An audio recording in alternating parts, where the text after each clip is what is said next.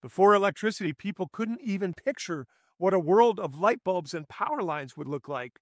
And now we can't imagine life without them.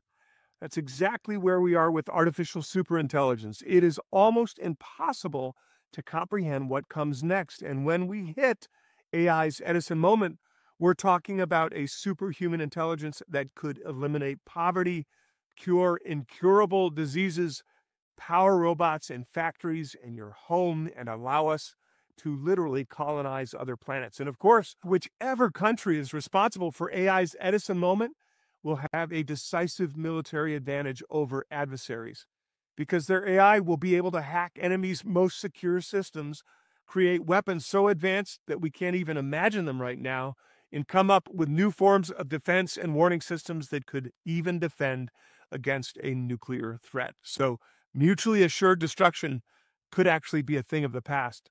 That's why AI's Edison moment is the end goal that China and America are battling for, because whoever gets there first will become the world's only superpower. That's right. Experts say that once one nation reaches AI's Edison moment, that nation will be so advanced that nobody else will be able to catch up.